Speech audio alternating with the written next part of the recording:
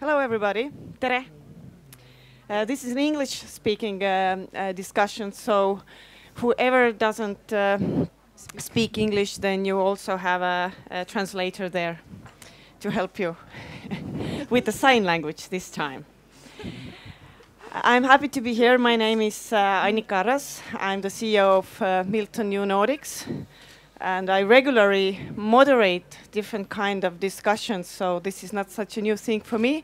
But I just realized when I was driving here that I've moderated, like, I think tens of discussions in Estonia and only 2 in Estonian. So it's always in English because I happen to bring in a lot of friends from other countries who doesn't speak Estonian. So therefore, it's again English this time. But we are here to talk about diversity. And before I will introduce our lovely guests here today, I actually wanted to ask a few questions from the audience, because from what I see, at least it looks diverse. And let's figure out how do you see it. So I would just like you to raise your hand if your answer is yes to the question that no matter what organization you are part of today or where you work at, can you say your team is diverse enough? If it's a yes, hand up. All right, so I would say maybe 20% of the audience said yes.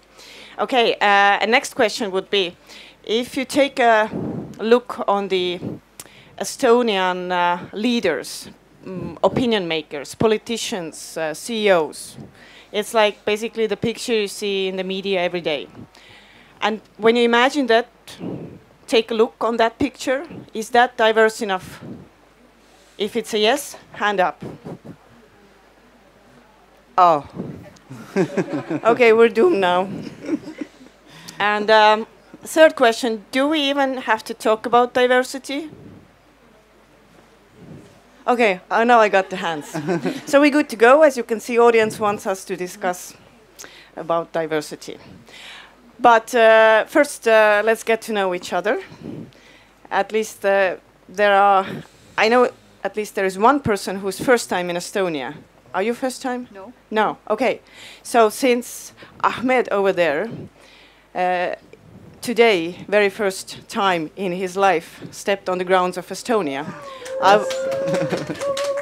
Thank you. Let's give him the first word to tell a little bit about his background. And also, maybe at the end, you might answer to the question, why do you think that diversity is important in society or in the companies? Yes, and thank you very much, first of all, for this lovely invitation and the opportunity to be here.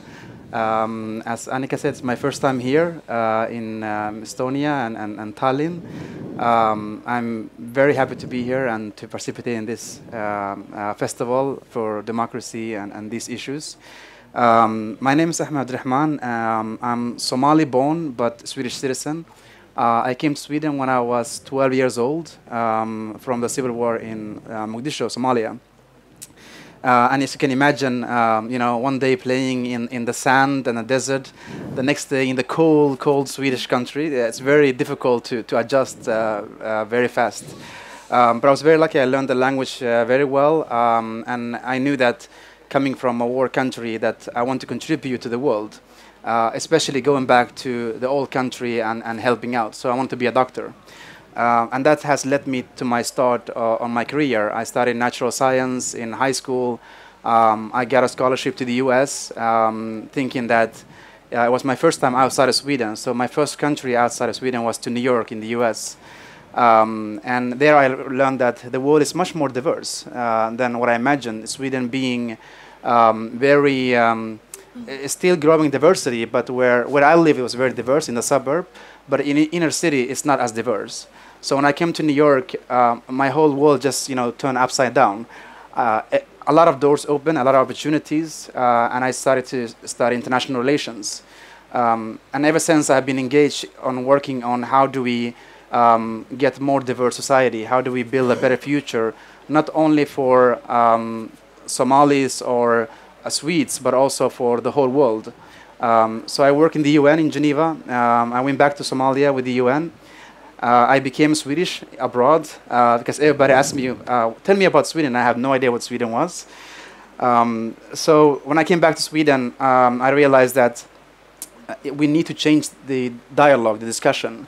And you have two options. You can either stand on the side and complain, or you can, get your hands dirty and get in there and work on the issues.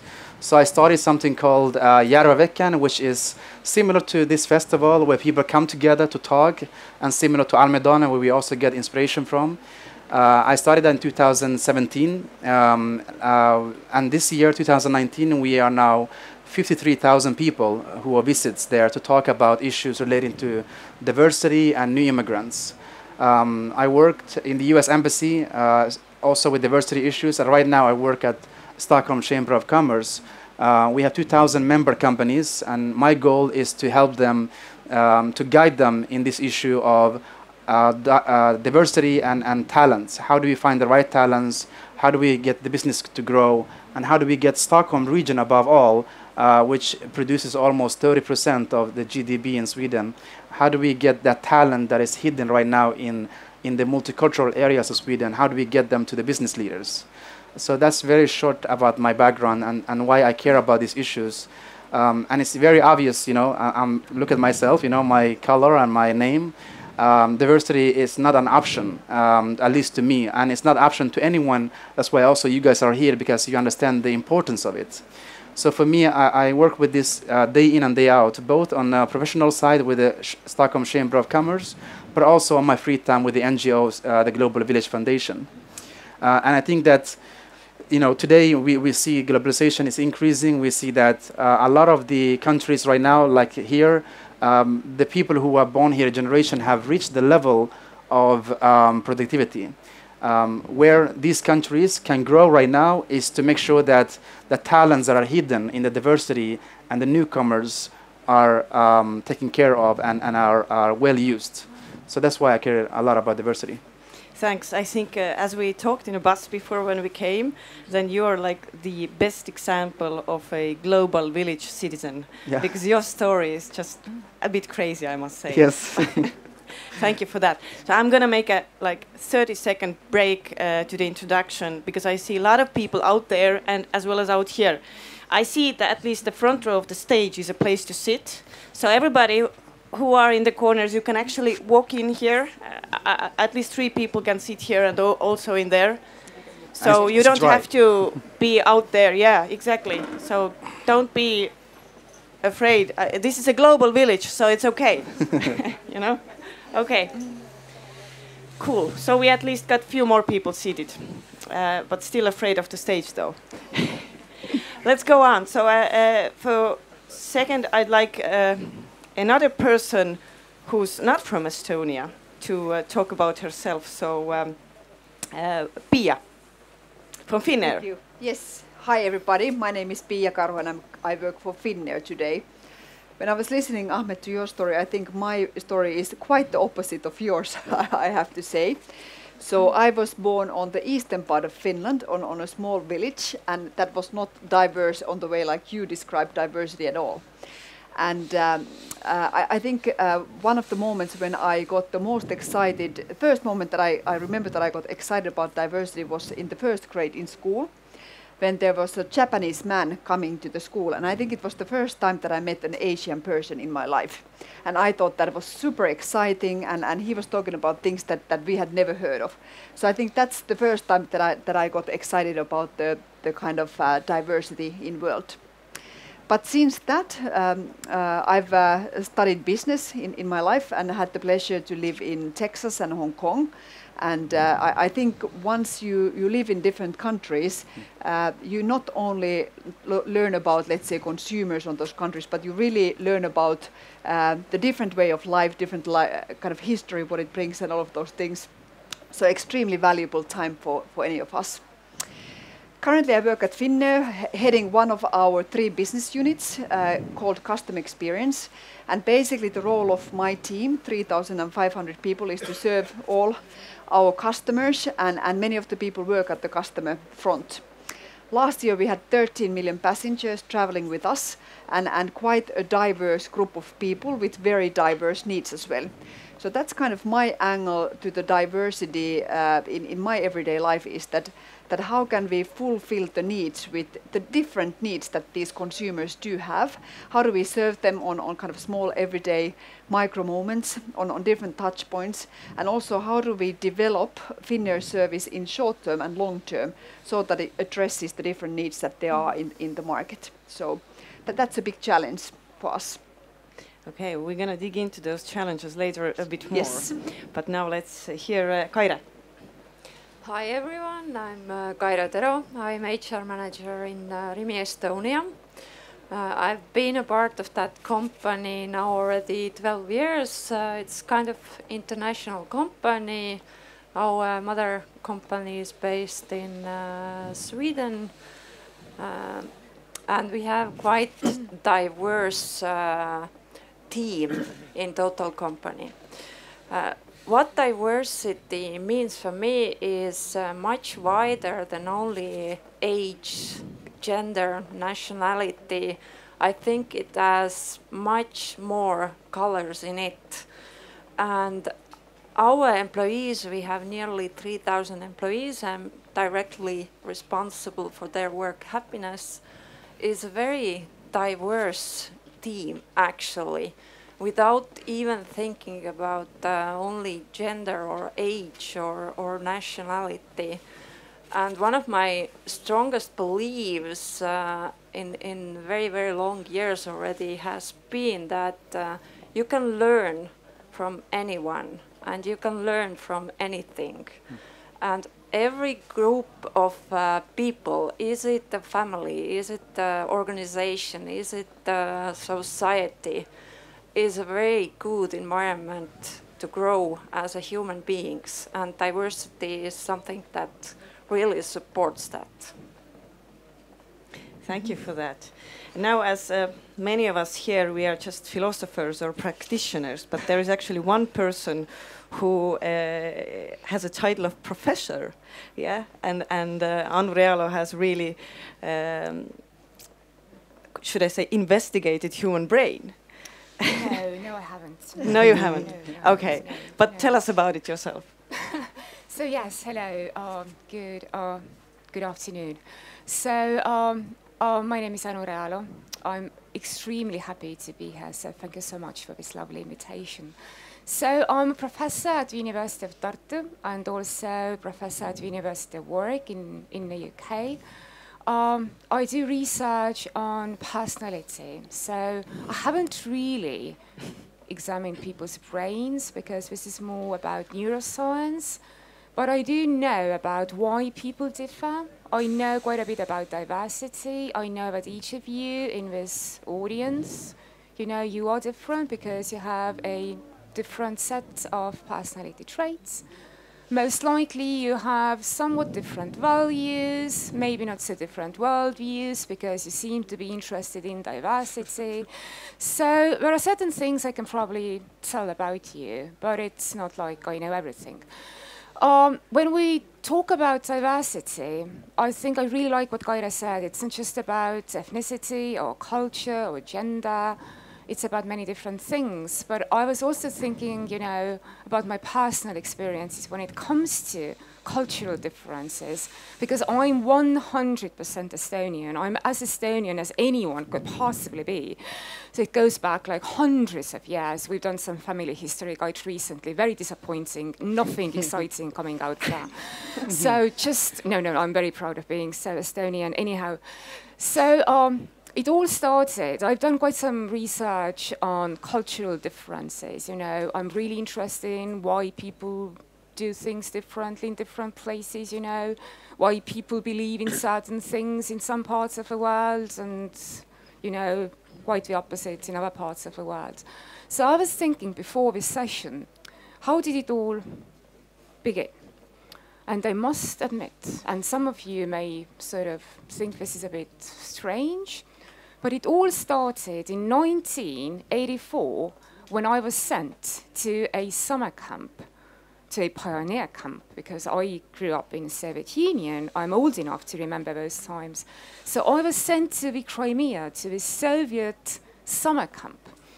And it was indeed a life-changing experience, because I didn't speak any Russian. It was all in Russian, and basically you met those children from, I don't know, from the shores of the Baltic Sea to the Caucasus Mountains. Yeah, no, just Caucasus, but also basically to the Japanese sort of sea of, what is it, White Sea. So I think it was the first time in my young life I realized that people are so different and so similar at the same time, because, 13, 14-year-olds, what is most important? It's most important is to sort of fall in love, do certain things. It's all super universal. But at the same time, the way people speak, what people do, what they like, what they love, you see the diversity in that.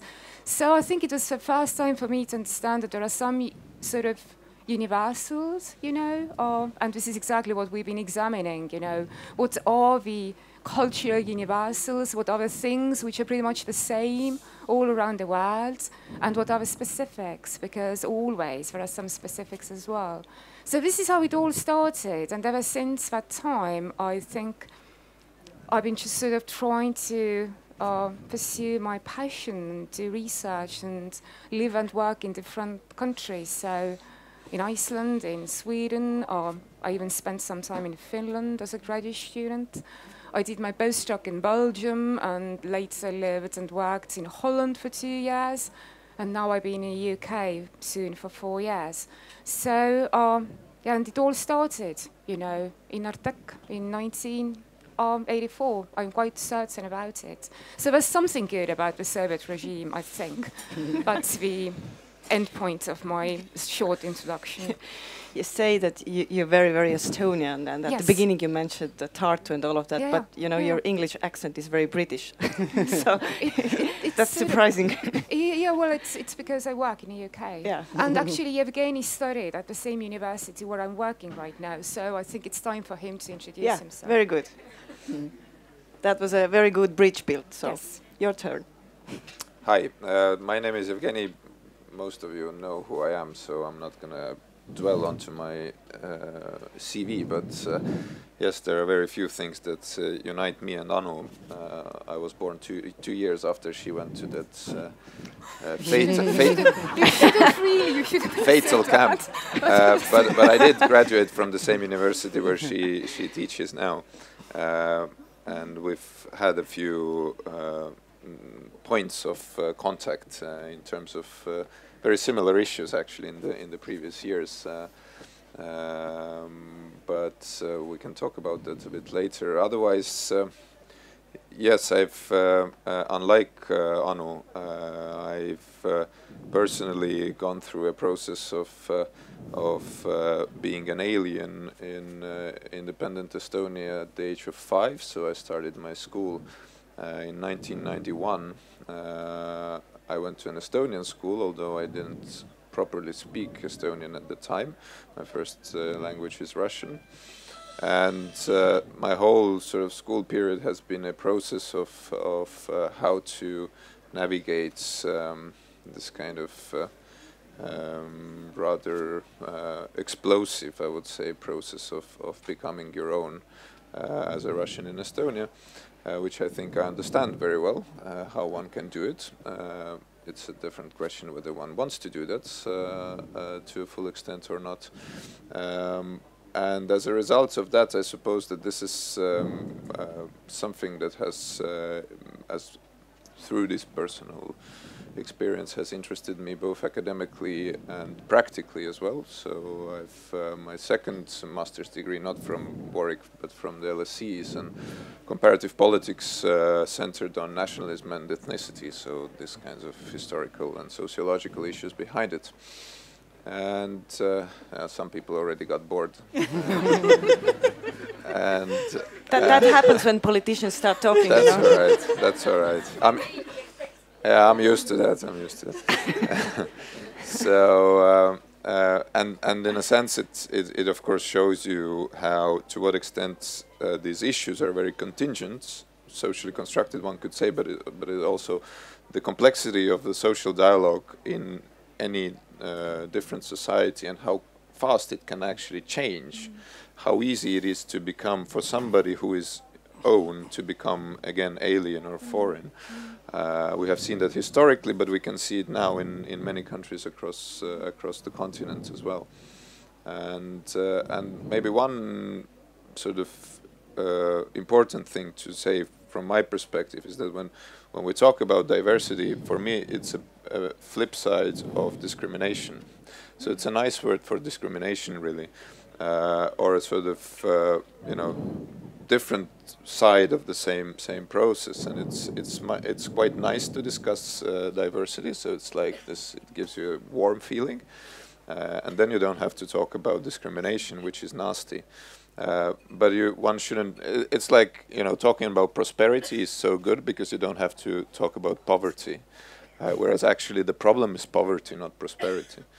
But it's much easier to discuss it. So when we discuss diversity, one shouldn't forget that the flip side of it is discrimination, which is inhumane, and therefore, for me, one cannot forget the fundamental question: is that fight against discrimination or promotion of diversity in positive terms is never fundamentally about economic gain, but is about fundamental freedoms, is about equality, is about ethics fundamentally, and not about economic gains. Economic gains can be there, but even if the economic gains are not there, one should strive for equality and diversity and fight against discrimination. Thank you for that, because I think the title of our discussion was diversity as a tool for sustainable business success. Yeah, do I remember it correctly? So, but I have exactly the same kind of impression that we actually need to take our discussion a bit wider, because if the basis is not okay, then there's nothing to build on it. Also to the audience, that we are also taking questions. So if at any point anyone feels that you want to ask something, you have to just put your hand up, and from time to time I will take a look around and I'll try to remember you, and then we'll give you a word. But when preparing for this discussion, I decided that let's choose two angles to discuss. One would be the bias, and another would be inclusive decision making. So these are kind of more concrete topics, because otherwise we're just gonna wander around a lot, and we can continue discussing till late evening, and nobody's gonna leave here. So let's first a little bit try to talk about bias, and as I understood correctly, you're all supporting the diverse society concept, right? Yeah. Yes. So nobody's against, which is of course a little bit, it makes this discussion difficult, because if nobody's against, we're just gonna maybe sugarcoat each other a bit. So let's try to bring in those pros and cons, so that it will be only not the nice stories around. But yeah, about biases, I think every day in life we unconsciously do it, even though if we don't want to. So I was thinking that maybe Anu, you could first a little bit open your views on the matter, and then we could take it from there. Sure, yes. I think this unconscious bias, it's been one of the buzzwords in psychology and also in business and in organizations for quite some years now. As a psychologist, as I must say, I'm not overly enthusiastic about it, if I may say so. I think it's one of the concepts, and it very much relates to what Jevgeni said just a few minutes ago, like when we talk about diversity, we talk about diversity and we don't really want to talk about discrimination. And when we talk about unconscious bias, we talk about something which is not conscious, because it allows us to justify discrimination in a way, because of course we do this because we are not aware of this. And it's absolutely fine. Let's discuss, what kind of unconscious biases you have, and maybe we can all become better people this way. So there are tons of studies examining this issue, and also whether it's actually possible to sort of like, you know, all these training sessions. I'm sure Finnair has those as well, like, you know, how to be aware of your unconscious biases and everything. To be honest, research doesn't really support this, because at the level of individuals, it's not a stable characteristic. I may have quite some biases this afternoon.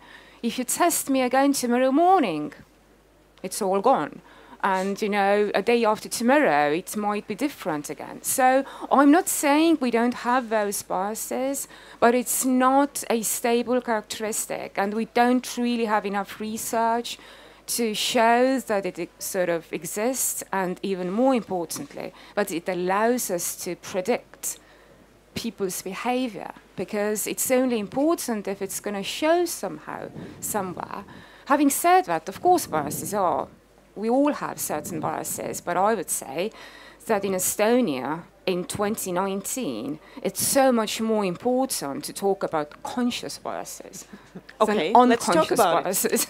So that's my personal view, because we all know what these are, and we should address them and not hide them, you know, behind this label of, you know, it's unconscious and we do those microaggressions without knowing. I think we know exactly what we are doing, and most of us are quite well aware of this. Okay. So, yeah. Well, let's a little bit talk about... But before we go on, sorry, I should have, as a proper researcher, I should have defined unconscious bias, Yeah, what is because it? some of you in the audience may not know what it is. So basically we are talking about social stereotypes you have about people who belong to different groups than yours. So it could be about different ethnic groups, it could be about, you know, different gender, it could be about anyone, and it's unconscious because it's automatic. It's somehow in your brain, it's been ingrained in there so that you're not aware of this yourself. So, and of course it has, according to some researchers and many popular myths, it has important impact on how you behave, what you do, and how you discriminate against other people. So that's a simple definition of unconscious bias. Okay, Ahmed wants to continue. No, I do agree with you that it's to both of you in terms of diversity versus discrimination discussion, conscious and unbiased biases. I think that, you know, one of the biggest challenges that we are facing is that there's a reality. We are human beings, and it's not for me justifying that you can, you know, discriminate people or not have consequences of your action or your thinking. But we are human beings, and you know, this brain is over 200,000 years old.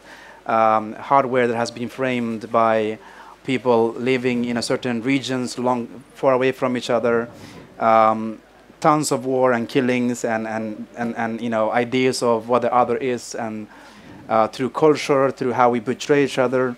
And then since, you know, the last 50, 100 years, you have more globalization, but at the same time you have more technology that can allow you to spread that discrimination or unbiased or unconscious ideas of the other.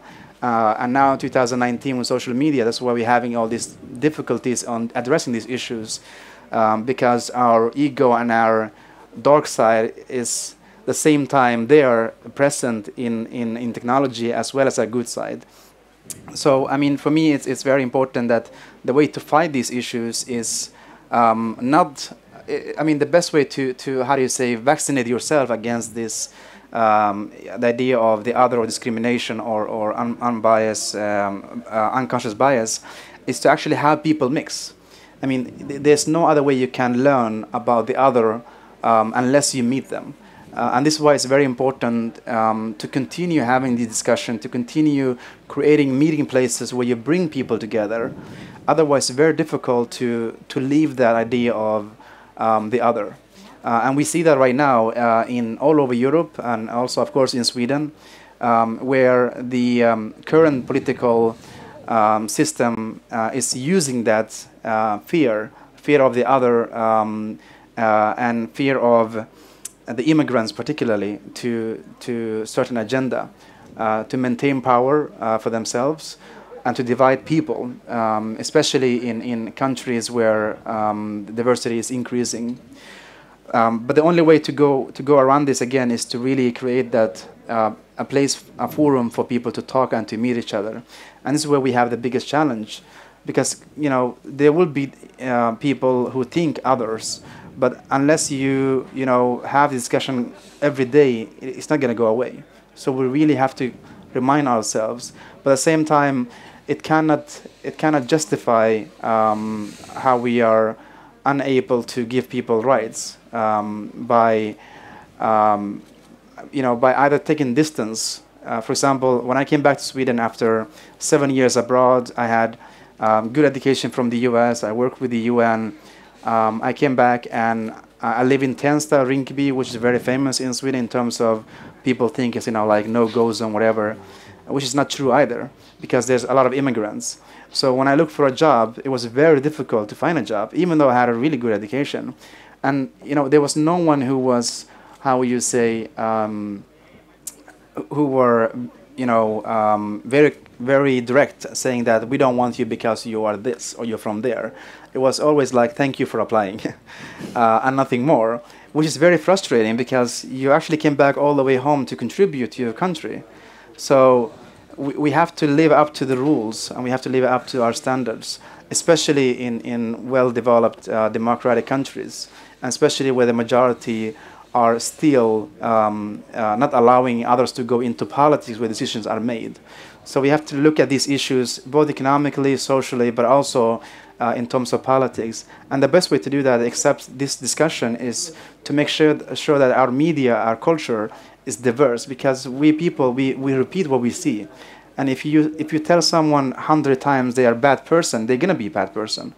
So what we see on TV and the diversity in that media is really important, as well as creating these meetings. And when we asked before the question from the audience, like the picture you see in Estonian media, is it diverse? And there was no hands. Yeah. So then, based on what you said now, and that, I would say we have a problem here. But referring to what you just said earlier, I wanted to ask Piia that, so if Ahmed today would come to Finnair and apply for a job, would you answer, thank you for applying, or would it be anything else? Well, we actually have quite a diverse workforce nowadays. It wasn't like that 30 years ago, but nowadays we do have. So we have actually people, 44 different nationalities working for Finnair. So therefore, definitely today, and let's say 10, 20 years already, we would have definitely welcomed you to the interview if you had applied to a position that your competencies are there for. Pilot, mechanics, digital developer, marketing person. Not me. I'm sure you can learn any of those if you really want. Yeah. Pilot? Yeah. Who knows? Yeah. Yeah. But maybe to continue, I think you used a nice word, vaccination, towards the biasness there when you were talking. And I think one thing that particularly in the corporate world makes us consciously being biased or unbiased is rush and speed to conclusions. Plate is full of things that you need to conclude and proposals you need to make and profit that is needed in a way. So I think that's kind of the thing that's an excuse for ourselves not to have those dialogues that are needed in a way always. But definitely agree what you said about that dialogue is the only way to mature any topic or any decision and thus overcome the biasness of the original team who was building the decision. I think in my early career, one of my bosses really taught me to have these validation discussions, and then maybe I was a little bit more, let's say, even wanted to get things done really fast. So I was a bit kind of that, do I really need to do this? But I really learned that any of those discussions, all of those discussions added value to the solution that we were building. So I think that's important to really take the time for those dialogues and kind of mature the topic. And also, of course, it's about engaging people, what will be the next phase. So that's what I do, for example, myself, that I love to just have unofficial discussions with our people, cabin crew members, people at the airport, people at the contact centers, digital teams, and just kind of validate the thoughts that are there and therefore get new perspectives and maybe risks that are related to implementation or things like that. So dialogue definitely needed. Kaire, what do you think? You mentioned before that you have 3,000 people working at Rimi, right? So how do you make sure every day that people who hire other people are free from unconscious as well as conscious bias? Do you have tools for that? Do you have rules for that? Because there are some things, I mean, you can force, but there are some things that also need time and to kind of evolve naturally. Because we grow, every day we grow. I mean, even when we're old, we are still learning. So how do you do it at Rimi?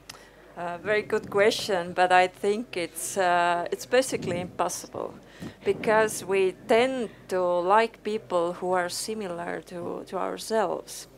But how to kind of help a bit in here is that you do not do this recruitment decision on yourself. You have some other eyes.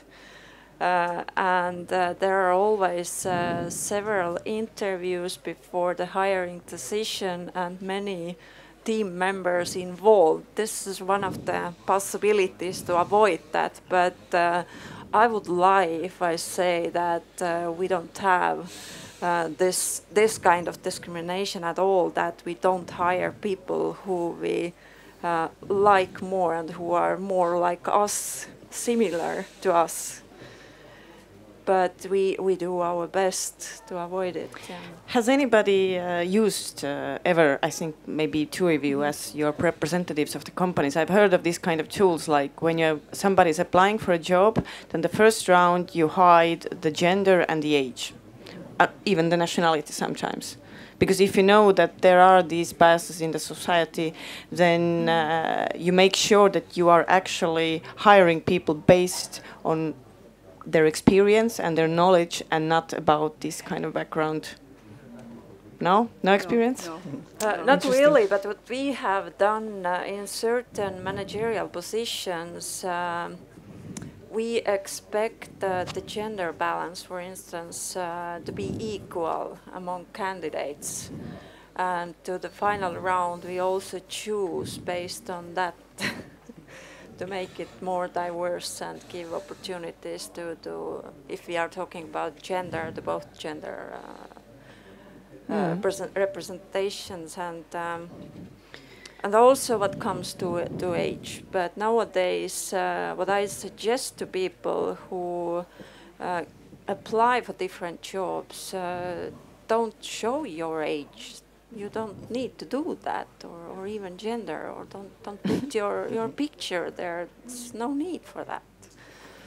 What matters is your competencies. I just want to ask one question from Jevgeni, because I have actually analyzed Estonian political parties from the angle of gender equality, and Social Democratic Party has the best numbers in there. So you are the most equal when I look at the party board and also the representatives in the lists and all of that. So how has that happened? Did you have to force it, or is it something that's normal? It's been very hard work. Of course, it's not easy because it's basically quite plainly and simply it's a loss of entitlement for men. In terms of candidate lists, for example, all parties would say, yeah, but we just don't have any women in the electoral district. Where do we get them? And then you see 5 men sitting around the table. Where do we get them? But we have 5 men here. So this is how it works. And then when you bring somebody in, then of course it's gonna create tensions. So it's a long term work to do, but it's possible. It is clearly possible. We have, for example, in 2015, previous parliamentary elections, only one woman was number 1 in her regional list, even in our party. And this time we had 4, I think, out of 12. So it's a third, still not there quite, but it's substantial improvement. And in the parliament, actually, we had 50-50 voted by the voters this time. which is of course part of the list placement. Otherwise, it doesn't happen. Now one of females left to European Parliament. Now we have 60-40 again, but that's quite good. But it's long work. It's very difficult. Can I say, Yeah. can I say something about academia? Because we talk about business organizations and we talk about political parties. When it comes to recruitment, I think academia, at least in the UK, it's definitely more egalitarian in terms of ethnic or cultural diversity, because I've sat on several recruitment boards. It doesn't matter where you come from. I mean, it's absolutely not important. Nobody even asks this question because, I mean, what matters is your publications, you know, your credentials as a researcher, as a professor, as a teacher, as a lecturer, or your, I don't know, work outside of academia. So nobody would ask any questions about your age or about your ethnic background. And I was thinking before the session, we also had a short a discussion with Piia just before the session started. University of Warwick has, in its academic staff, it's more than 40% from outside of UK. And I think in my department, it's even more. It's maybe 60%, you know, non-UK people working for the department.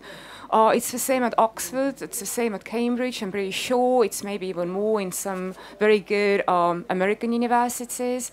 So what I was thinking before the session, you know, this sort of diversity in terms of educational background, in terms of cultural background, this is exactly what is driving the excellence, you know, in those, you know, what we like to think are the world's best universities.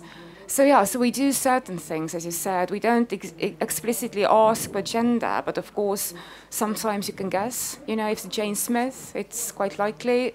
But, you know, gender is not a binary thing. That's another thing. So that's another discussion. It's not a binary female-male thing. It's so much more diverse, if I may say so. So that's another discussion. Mm-hmm.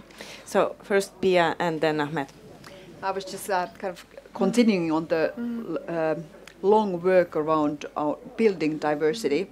For example, at Finnair, 8% of our pilots are women and 92% are men. And not that kind of the gender really matters on a pilot job, but that's, for example, one topic that we have kind of picked up that we want to drive more kind of gender equality within that group of people. And now we've been doing it for a couple of years via different kind of campaigns when there's a recruitment process open or something like that. But we have also learned the same thing, that we have to start even earlier. So we have to go to the 8th graders in school and kind of bring it up there and there drive the interest towards the pilot job. It's not a man's job in a way. It's a job for anybody who's interested on mechanics and has very good patience and nerves. So. Ahmed? No, I think this is, if we really want to change it, of course, HR and how we interview and to even get through the door is very important. And there are some countries who have tried, and companies who have tried using CVs without no names. But I think that the most important thing that I have learned working in this field is that unless the leaders in that company are on board, unless we have tools and data that we can see from year to year how that diversity, if it has grown or not, as you said now, you know, in terms of how many women are pilots, if we don't have that data and if you don't have the leadership and it's a natural part of the business reporting, then nothing changes. And I find it also very difficult sometimes, this discussion, because when we talk about data, most people are open to when we talk about gender equality, men and women. But diversity is also within women. You have women who have easier to get a job if they are from certain backgrounds, especially if they are white. Let's just be honest. And there are women who don't have the same opportunity if they are of different color or ethnicity in that sense, or religion, what they wear in their headscarf or not. So we also have to talk about diversity deeper than just men and women or gender in that sense, or sexuality. When we do that, it's very difficult both for politicians and majority people to accept that. the idea of diversity in that deep level and that accountability, because it means that you have to confront issues that relate to rights than just business opportunity, as we were talking about earlier. So what we need is that in each company and actually political decision on how to measure this thing. It does not mean that, like in the US, where you have to have a quota system. It's not what it's about. That is, for me at least, different system. And as you were saying before, that if you ask people, can we not get more women? They, if all of them are men, they will say we don't know even if it's possible. But the same thing, if you also have a room full of people with certain color, they will also say we cannot find diversity in terms of ethnicity. So we are facing the same challenge there. But it's very difficult to talk about this issue again. And I think that's what we have to raise.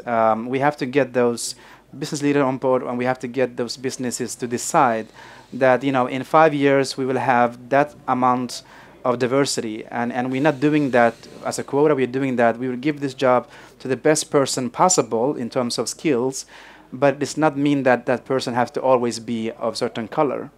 That's very difficult to unite, in terms of how we our idea of liberalism and our idea of the right, that is, minded in our head. So unless we change that, it's not going to change. So we really have to move that. It sounds a bit like a vicious circle that, we all think the same, therefore there is no different voice out there, and we're not going to change within those groups. How do we break those groups then? Yeah, but that's why we have to have those data. And this is, we did that at the Chamber and also at the Global Village Foundation. We measured it, and we're going to measure it even more. I mean, some of our business partners and members of the Chamber have clear goals. For example, Axel Jansson, which is a huge family-owned old company, they have decided that they will reflect Sweden's diversity. So around 25% of Swedish population is foreign background. And they said that in our company, 25% has to be people from other countries or other backgrounds than people who've lived here for generations in Sweden. And now they are around 19%. And it's not only about these easy jobs, because the first thing people do is that, we need a janitor. We can have diversity there. But if you say we need a diversity on the board or in the leadership, different talks. And this is now something that is becoming even more actual, more important in Sweden, because yesterday, I think it was yesterday, they looked at it's like NASDAQ, how you say that in Sweden? Same. Yes. And there are like 332 companies. Only 30% of them, 30 of them, which is 10%, have a woman who is a CEO. So unless you make that data available, people are not going to listen or engage or change. So the question here is also, what data is available, and how can we get that into the political discussion, both in terms of women as a group, but also women as diversity within that group. Mm-hmm. Thank you. Okay, finally, we have one question from the audience. So can we have a microphone? Okay, 3. So can you pass I touched this some on? nerve Yep, here. over there. Let's have a first question and then... Hi, my name is Marili, and I would actually like to discuss about diversity from a different angle. The topic is broad, and now I'm thinking and gathering my thoughts. So I think that we should address the issue, what kind of value does diversity bring us? Last year I had a really I think a life-changing experience in Israel when I met with the new generation of startup leaders who were all women and who were mentored by senior citizen who happened to be also a woman, but also had lots of experience in the entrepreneurial world, and started to mentor new generation. And she was focusing only on women, but at the different age groups. We had a one-day meeting with all the leaders who were representing from 20 years old, 40 years old, and plus. They all were successful. They all had raised money from the investors. And what was so wonderful about it was that they had no prior experience. Their only background was that they had their mentor, they were empowered, they learned a lot, they were enthusiastic, and what was the greatest value about it was that they were addressing issues and problems within the society which were not addressed before. So, and that brought me to realize that there is the possibility for the future. When we open up our doors to diversity, empower and give the skills, then the people themselves find their inner power to address the issues which are neglected. They have the courage to address the technology world, which has been driving our world for the 50 years and has been led by the men who are in the age group of 25 to 45. I rest my case. And the question was? I would like to have the discussion among you on that topic. All right. So anybody wants to? I'm the only one, or is somebody else? Do you want to reflect on that? Yeah. Okay, Piia? I think a very important point, that particularly when we're looking for true innovations. I mean, sometimes we talk about innovations that are actually just a next version of something we already have. And just what I wanted to build on that one is that let's say that we at Finnair are having a great innovation in my mind. Very easily I validate it with another airline in a way, or another corporate. But what really adds value is if I talk to somebody from a totally different world like you or so that we really kind of engage people who are really different and who kind of come from the different part of the society as a whole. So that way you can really add value and kind of make the evolution actually a revolution. Thank you. We had one more question we would like to reflect on. Yeah? Whoops. Okay. In many EU countries, there are laws and legislation around what you can put in a job advertisement and what you cannot put in a job advertisement. And in many EU countries, it's a requirement for companies to advertise jobs with the recommended salary actually in the job advert. Estonia is one of some EU countries that does not require that, and so the majority of jobs, people will apply and then they'll go to the interview and then they will be asked to state their required salary at the end of the interview. Given that there's at least anecdotal evidence that women are more likely to nominate themselves for a lower salary than men, is this not a generator of inequality within Estonia? And how could... Is there any chance of Estonia requiring that companies place salaries in job advertisements? Thank you. What's your name? Stuart. Stuart. That's a very good question. Estonia has the highest pay gap in Europe, by the way. But who wants to reflect on it first? Jevgeni? I can talk a lot about it. Shortly then. Yes. That's another tough fight. I think that Estonian society as a whole hasn't really got past the question why to deal with the issue before even getting to question of how to do it. I remember when I became a minister for equality, including gender equality in 2015, then I presented to the cabinet a set of sort of first steps that could be taken, which is basically what the specialists in the ministry and experts had already, worked out for a long time, but there was no political will to enact them. So I presented them to the cabinet, and I will probably remember it forever as there was one woman around the table in the government at the time, and then I remember one male colleague saying, like, "What gender pay gap? I don't see any gender pay gap." And you get the feeling why nothing is really moving in that direction. So what we have done is that First of all, which was again a big fight. It's unbelievable that someone has to fight for that, but I fought for half a year with Ministry of Finance so that they now include in their public service yearbook a section on gender equality. They measured different professions, age, whatever characteristics, but not gender, because we don't have a problem of gender equality, although the statistics office says that it's highest in the EU. So it's a weird kind of, and that's where I agree, it's not an unconscious bias, it's a very, very conscious bias. We do not want to deal with this issue. Why is that the case? I have no idea, but now it's in there, so you can check from last year's public service yearbook. At least there is a understanding now by professional groups where there is a gender pay gap and where there isn't. And in public sector, actually, things are getting much, much better, also partly because of that, because they know that they will be now monitored based on that.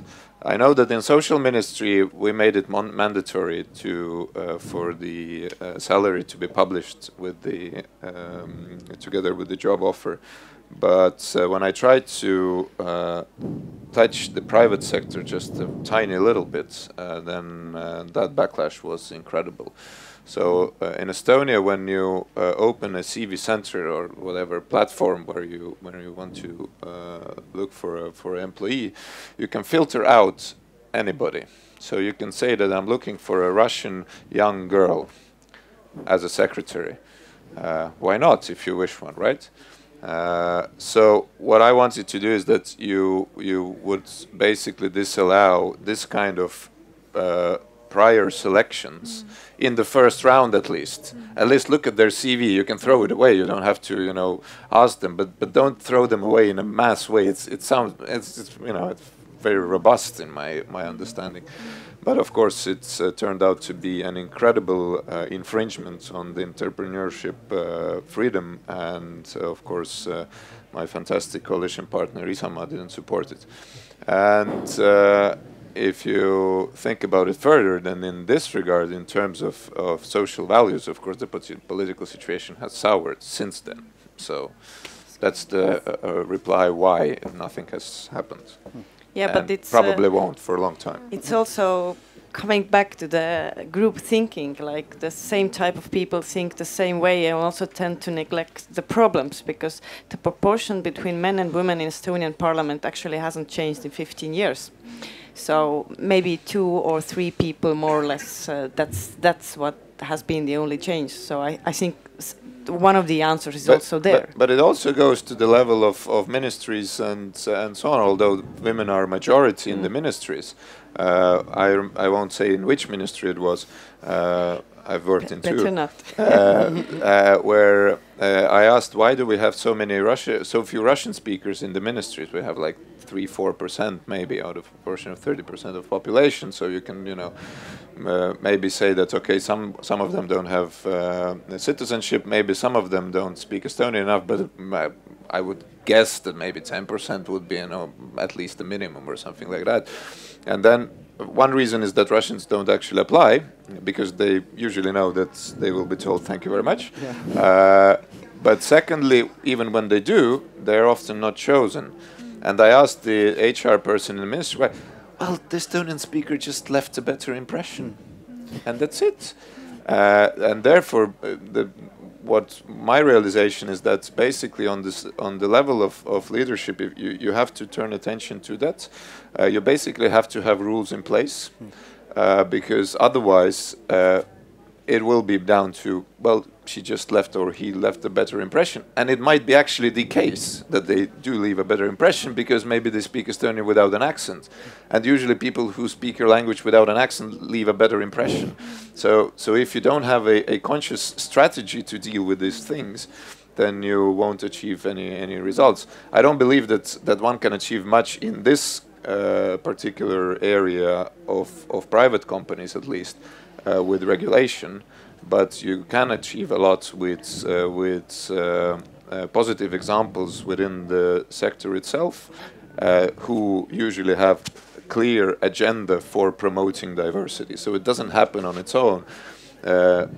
This will be my only long reply, so sorry, one more sentence.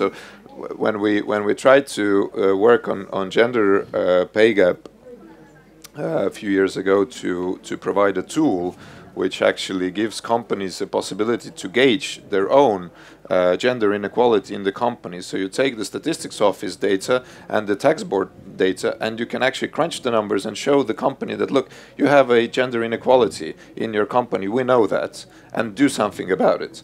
Then there was again a huge backlash, blah, blah, blah, blah, so all this, you know, European crap attacking Estonian values. But basically, at the time, when we investigated it with many companies, bigger companies, then a lot of them were actually very surprised that they have a gender pay gap. And this is, it's not a unconscious bias, but it's an unconscious sort of process within the company where they would say that, yeah, but women just don't ask for a pay rise, and the men, there's, so, you know, they're just coming every month, and then, well, in the end you have to do something. So by giving them the analytic picture that, look, after 3 years, this is what has happened in your organization. Many of them realize, wow, I need to do something. I have to have some clear rules about it so that I would look that when men don't, you know, run ahead, and so on.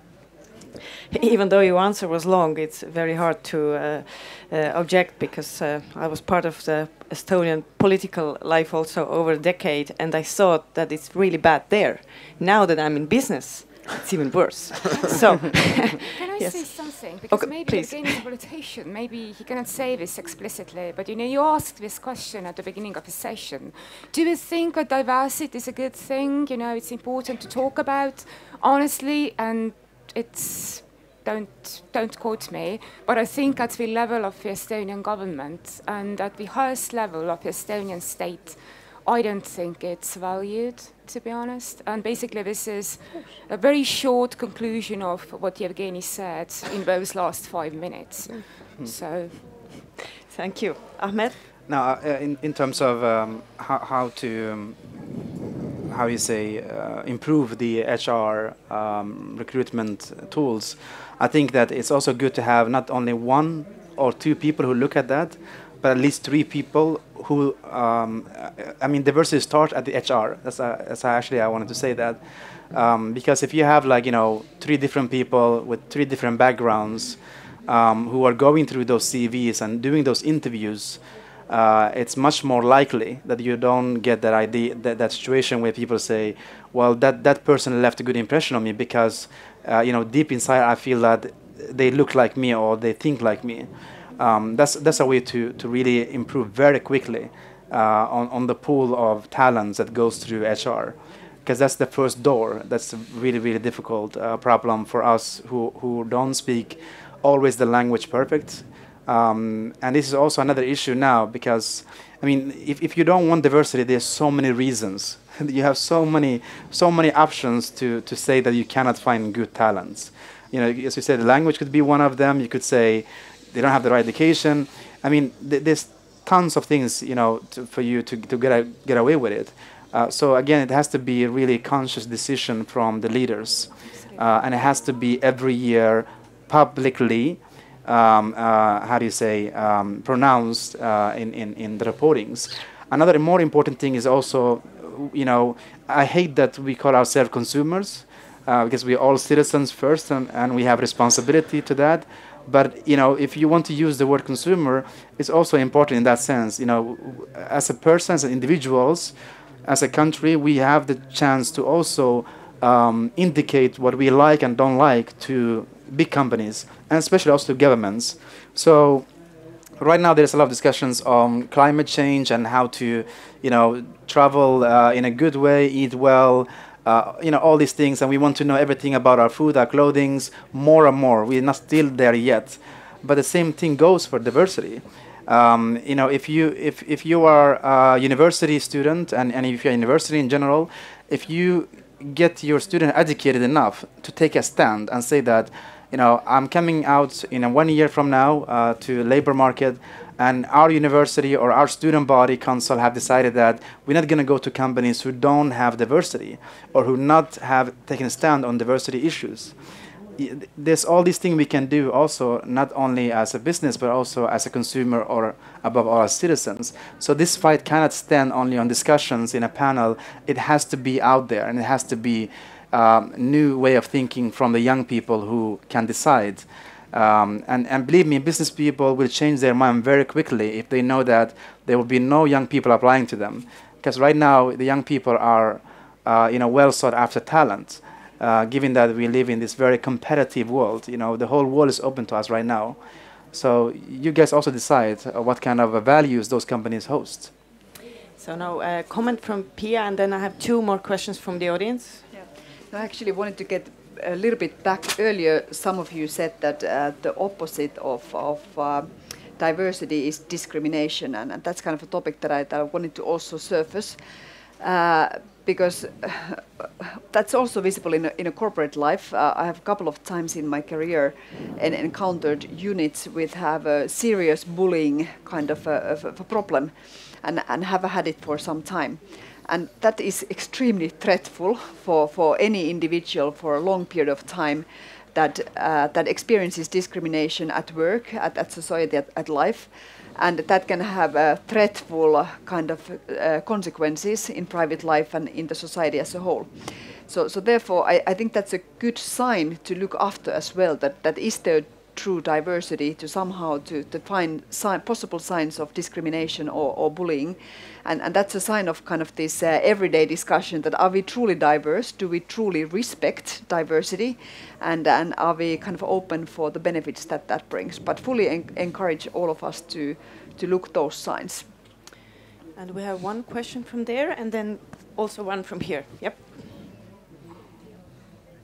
Hi, I'm Johanna. Basically, we've been talking about how diversity is an issue and how it's how we need more of it. And we were like, how the Estonian government maybe doesn't value it as much as they should. But I don't think we've touched on the reasons. Why should we include more people? Not also more women, not also like more ethnically diverse, but also people with disabilities and everyone. Like, if we had to just 1 reason, what would it be? So the benefits. I think I told my my only reason or main reason, because others are much better in addressing others. It's human rights. It's fundamental. It's a matter of being human. And anybody who is systematically discriminated based on a characteristic or a character trait that they cannot change, it's inhumane behavior towards those people, and I don't want to live in a world where this is happening systematically in any society. And I think that this is the most fundamental issue. I have asked once a provocative question whether a feminist can be a homophobe. Sociologically, of course, people can have conflicting beliefs, but I don't think that it's actually possible. It's a matter of solidarity, actually, of empathy towards other people, of actually taking other people as people, not as members of some, whatever group. And for that reason, for example, you mentioned people with disabilities. I was very, very, very positively moved when the Union of People with Disabilities supported the Cohabitation Act, which is actually about, say, rights of gay people. But based precisely on that understanding that, we have to stick together, those people who are actually underrepresented, who are in some sense threatened within a society. And this kind of solidarity and empathy building, I think, is very important. But why? I think it's a matter of humanism, really. Okay, a few more comments. Absolutely, I fully agree with Jevgeni, but I'd like to add that it's better for all of us as a society, because it's going to be a better society. I mean, we don't just have white males in Estonia or in Sweden or in Finland. We have females and, people from different ethnic groups and people with disabilities and gay people and straight people. And there are so many different groups, and all these groups must feel that, they have voice and they can do certain things. So it's all about sort of having a normal society which is looking after each of its members, not just after one specific group. So this is my sort of like, I don't know, humanistic viewpoint, but business-wise, I mean, if you're not interested in human values and that kind of thing, I mean, there was this recent study done a couple of years ago amongst 70,000 sort of, business members, and it showed that, more diverse business organizations basically had 20% more revenue. And it's a very solid piece of research. And when we talk about diversity, it's not just ethnic diversity, it's age, it's gender, different disciplines, different career paths, and so on and so forth, 6 different components. So even if you're not really interested in egalitarianism or values like this, which I strongly subscribe for. Yeah, they should. I know. But if you're not, I'm not going to. I wish I could impose my set of values, but at least for those people who are more interested, in money and power and that kind of thing, and we do know that there is a very sort of important, strong group of people in Estonia who see those values as more important. It's still diversity, it's still good, because it brings in more money. So it's good in every possible way. We have time for, okay, I'm giving you a comment, and then last question, because actually our time is up. Actually, I would like to say that this diversity goes behind human rights, because we are intelligent creatures. And we need to bring value to each other's lives, not just give you your human rights, but help to grow ourselves as human beings, as intelligent creatures. And it goes beyond human rights, for me at least. Last question. And since we are not allowed here to discriminate other discussions, we are not allowed to go over time, so it's got to be a short question. Thank you. I was going to have a whole lecture. Well, no, I have no problem with diversity. I have a hyphenated name. I'm Ilvi Cannon from Cannon, and I've been a volunteer at the Estonia Women's Studies Center almost as long as Jevgeni was. Well, he was in a school bench attending school when I started. So anyway, yes, we have a problem about the gender pay gap in the country, but I must say, and we have a problem with discrimination. I remember when I first moved here and sitting around a table with Estonians, coming back to my land of birth, so happy, and I raised a question about, what about discrimination? And the people were stunned. They hadn't even thought of that word back then, and they said, well, there is no discrimination in this country. So it's what we've come a long way. And I'm quite convinced that we will continue to go, because the gender pay gap has been a public issue now for several years. And it is something that we need to work out.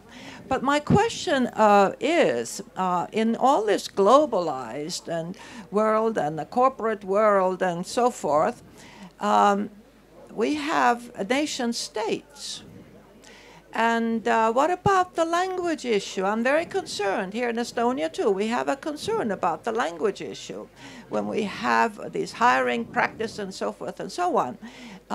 What about the native language of a country where a corporation comes in and is very much interested in making money? They don't come here because they like our blue eyes. No. They come here because they see potential and they want to make money. So what about that? The nation states and their we talked about culture, I heard the word, but not nation state and what it means in a corporate challenging world. Thank you. So, who wants to go first? 2 comments we can take.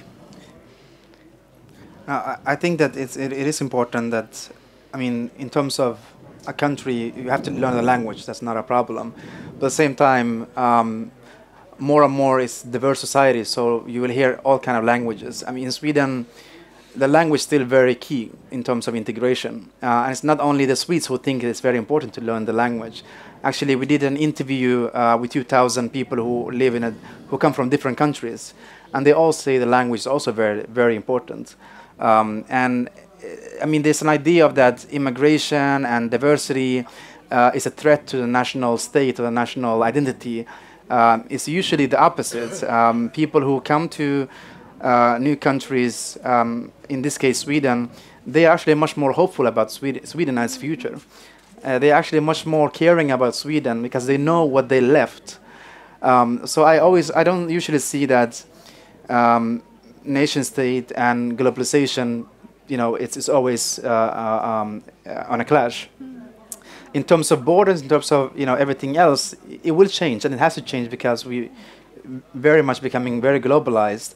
But in terms of businesses who come to our countries, I don't think their idea is to, how do you say, take over the nation state. I mean, of course, huge corporations all over around the world, some of them actually more powerful in terms of income than countries.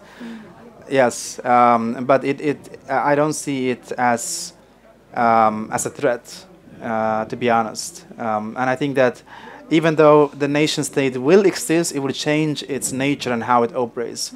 And it's just a natural thing. It's never been, nothing has ever lasted forever. Everything has always been tweaked and changed.